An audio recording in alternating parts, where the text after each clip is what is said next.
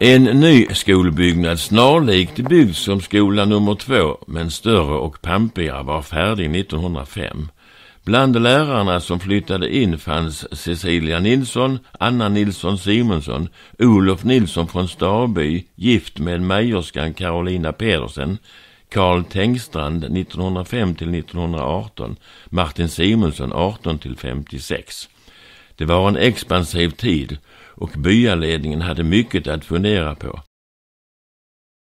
Redan 1911 var den nya byggnaden färdig, dubblerad skola.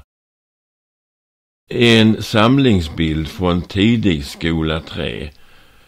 En lärare och en lärarinna. En bild bland många. Sparbanken i Röstånga var viktig. De hade pengarna till bygget. Och eleverna lärde sig att spara pengar. De visste nog att många slantar små på banken gjorde att de själva en gång kunde bygga.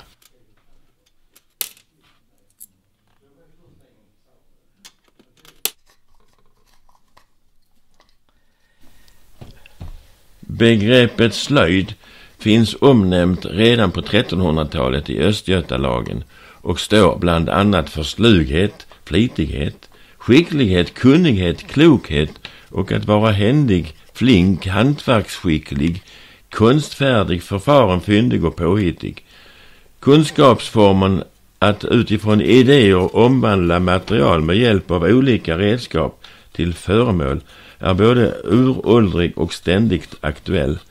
Ordets pedagogiska mening stämmer än idag med kopplingen till kunskap, men också till kreativitet och problemlösning när material bearbetats till slöjdföremål i skolämnet. Hulda Lundin från Kristianstad levde 1847 till 1921. Hon var i 4 år lärare på den dalska flickskolan i Kristianstad, där hon varit elev som barn. Hon var framåt, kom till Stockholm som lärarinna, dock på dispens. Hon hade inte lärarexamen och nu skulle hon kallas för obehörig.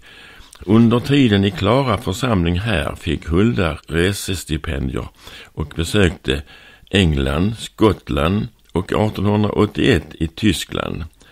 Lundinska pedagogiken var inspirerad av Rosalie Schallenfelt som hon hade träffat i Tyskland. Hennes slöjdpedagogik var utvecklande och hela Sverige tog efter. Ordningssinnet var utmärkande och präglade speciellt slöjdutvecklingen ända in på 1980-talet. Hulda deltog med sin slöjdpedagogik på världsutställningen i Chicago 1893.